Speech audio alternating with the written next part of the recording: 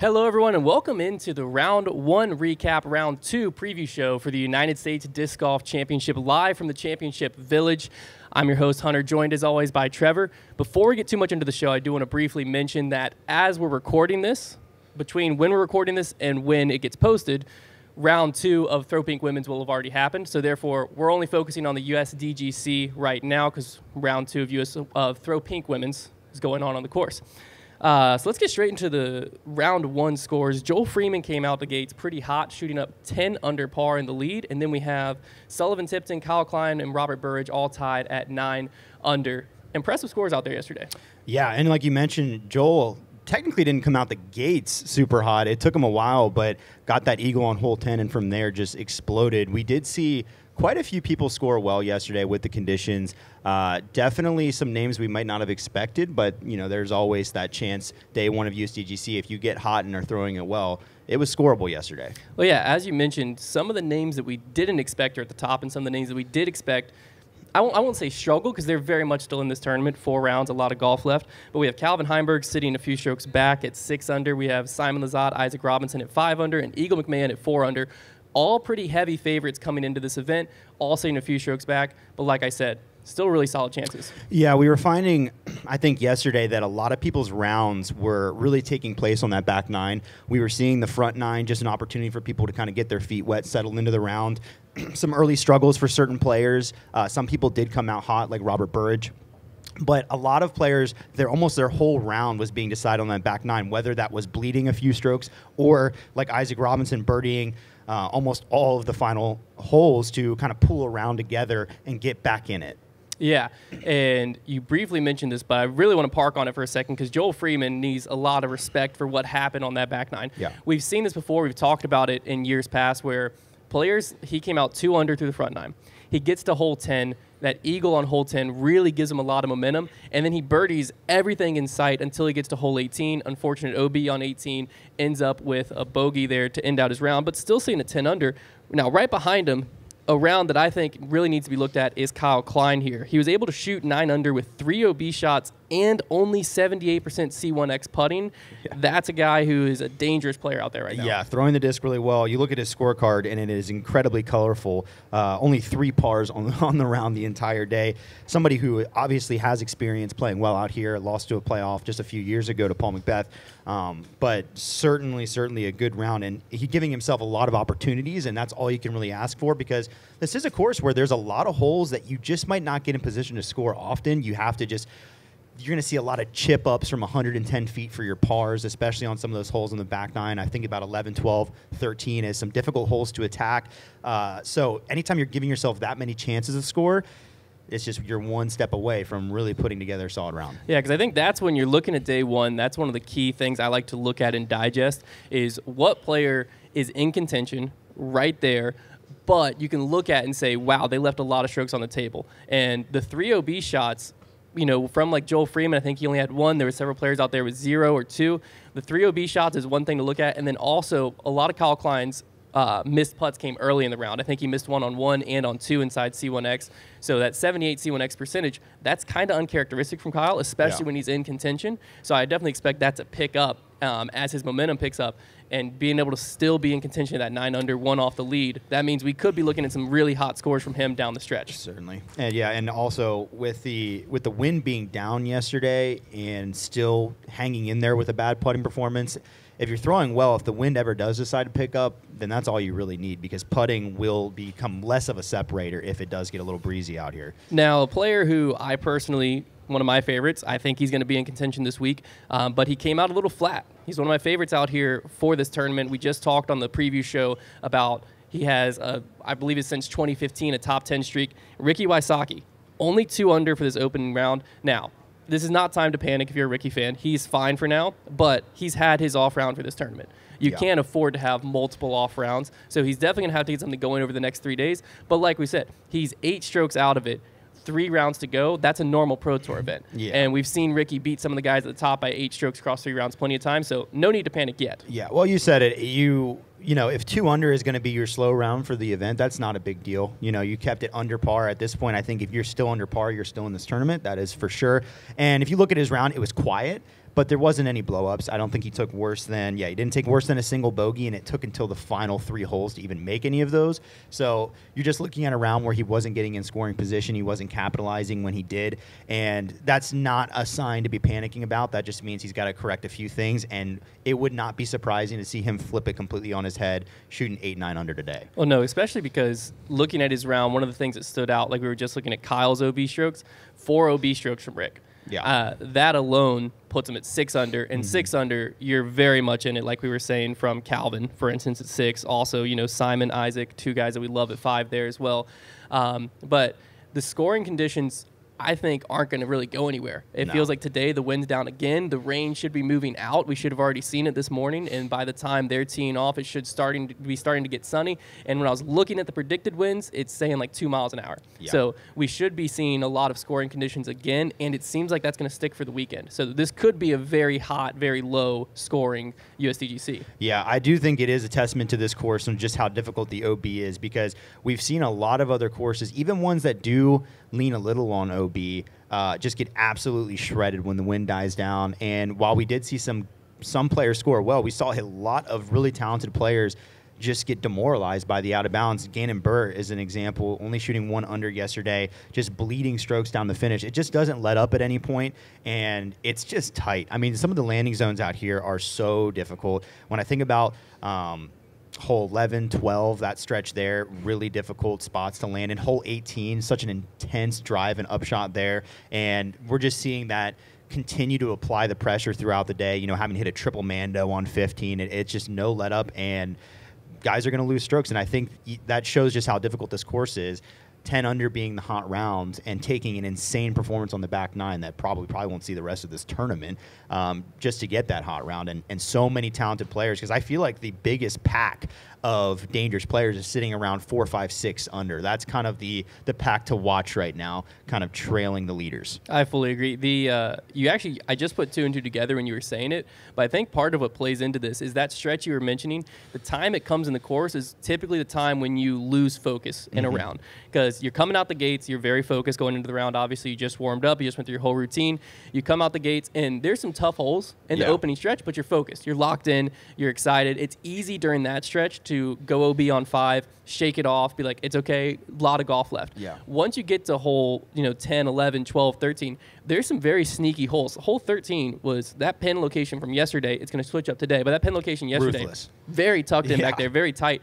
That's the part of the round where a lot of times you do lose focus, because then once you get out of there, you get over to 15, you can see the finish line, your mind starts to get ready to end the round out. I think that is exactly what you're talking about, where that stretch is kind of underrated, because as a fan, I feel like if you're on the ground, it's kind of tucked in that back corner. It's further away a little, You don't really, not everyone travels out there, but even on coverage, that's part of the round where sometimes I'm like, all right, it's a snack break. I'm not going to really pay attention to this part. It's seriously, I'm saying that I think that 10, 11, 12, 13 is probably the most important stretch on this course, at least at this point in the tournament. Obviously, towards the end, that final stretch will become more important.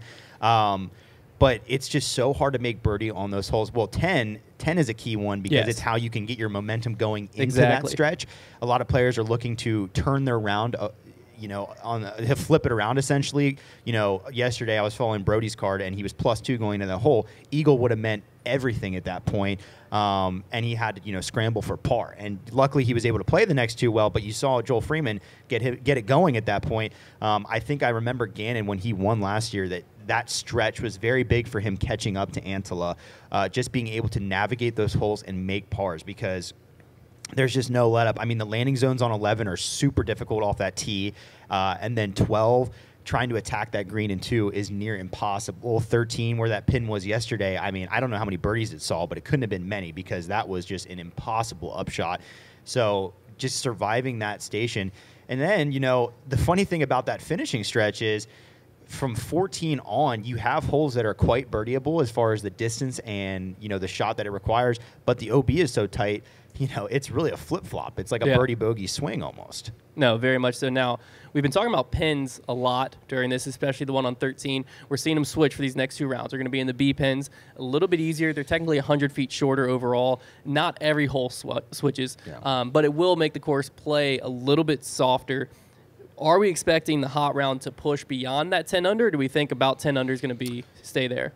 Honestly, on this course, I think it's difficult to really expect anybody to play that perfect for an entire round. Even with Joel, it wasn't until the back 9 that he had to pile it on to get there. It wouldn't shock me to see an 11 or a 12 pop up on one of the days where you have a few of the holes with the easier pins, because they do make quite a difference. 13 in theory should be significantly easier. But yeah, I would say it wouldn't surprise me to see a 12 out here from somebody, but nothing better than that. Yeah, no, I think the same thing. It's just so hard to not make bogeys. What's tough is if you combine the start Robert Burridge had with the finish Joel Freeman had. Yeah. You got, 15, 16 unders out there. It's just near impossible to actually put that many holes together in a row. It's crazy. And Robert Burridge's round yesterday, what you saw was, and I was following him, just complete control. And when you're throwing the disc under control and you're really working, he was making the course look really easy on that front 9. He was just putting the disc where it needed to go. He was executing his shots and getting pretty easy looks for birdie. But as quickly as it starts, they brought out the Pro Tour cameraman to catch his hot round, and then it just kind of fizzled out.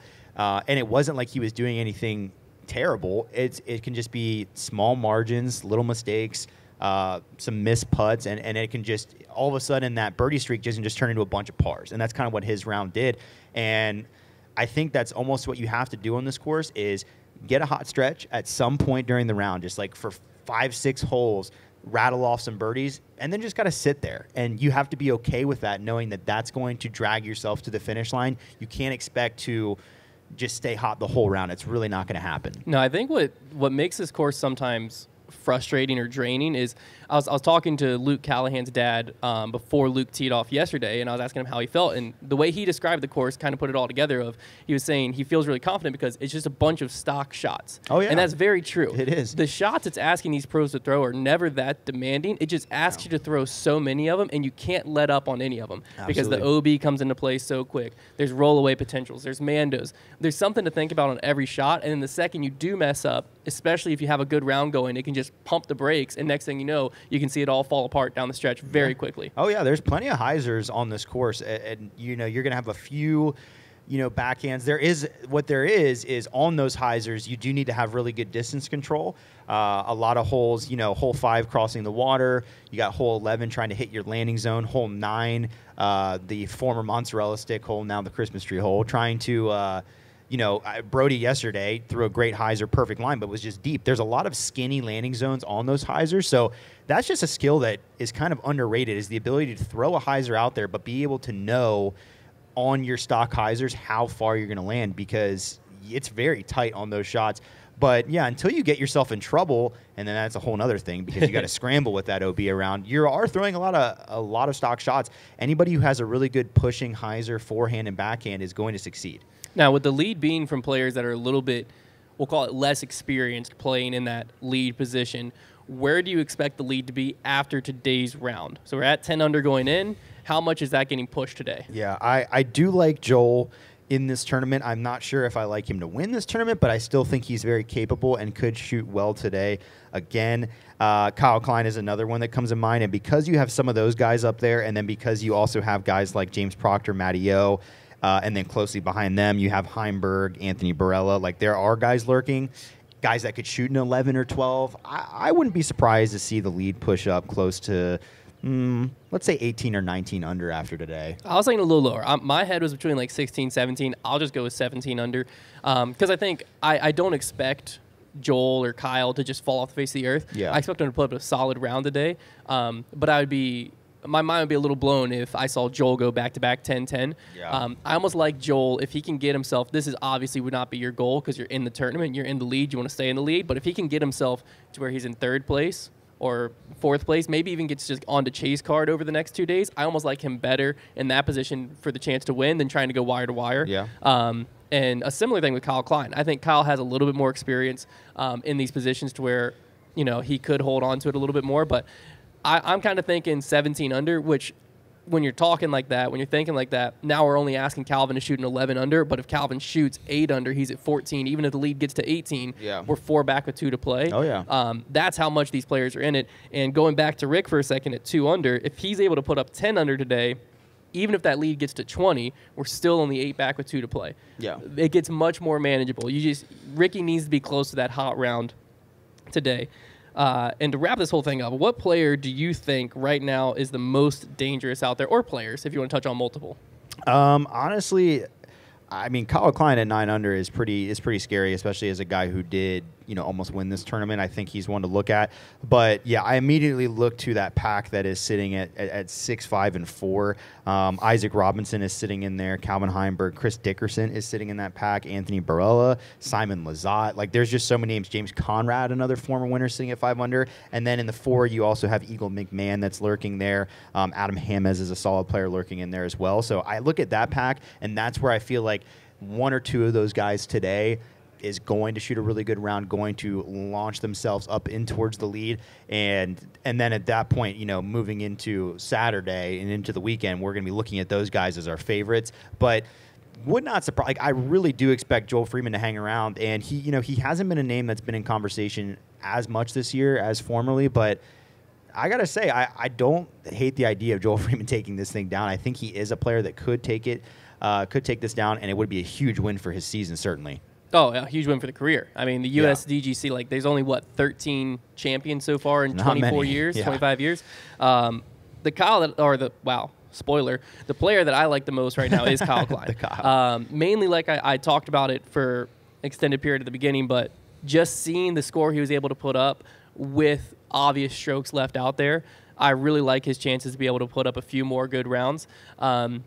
But like you were saying, there's so many different players I think can get into contention and will get into contention. And Isaac Robinson, what I will say, the fact that he got hot late, and he seems like a momentum player a lot of times where it almost feels like, especially we've seen him go wire to wire a few times, where it feels like once he gets hot, he doesn't cool off. So the fact that he ended his round out on that high note, that could be dangerous for the course today. He could come into this thing with a full head of steam and just run right through it. And we might be looking this weekend at wow, Isaac all of a sudden has a 5-stroke lead. Yeah, I was a little nervous when he started out so slow yesterday, and he was just kind of struggling to get opportunities, not having a lot of demand or command over the disc. But after that finish yesterday, definitely still feeling pretty confident about Isaac Robinson. He certainly has every opportunity. As I look through the leaderboard, though, there's still so many guys that are farther down the leaderboard that still do have a chance.